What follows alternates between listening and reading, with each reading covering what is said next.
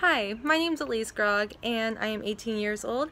I'm a senior at Francis House Central and I have skated for 16 years. I've been a member of a synchronized figure skating team for 13 years and my team actually just went to nationals and I recently passed senior moves in the field.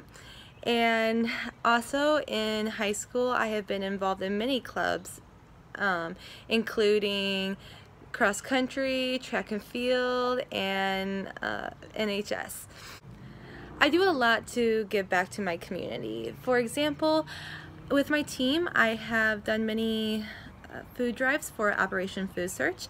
I have also volunteered at my local hospital and I have written letters to veterans with my team, and I have also been a counselor for a Christian camp for a couple weeks in the last couple summers, and I have volunteered at the Sparrow's Nest maternity home, and I have volunteered at skating competitions, and also I went to a mission trip to Haiti last summer.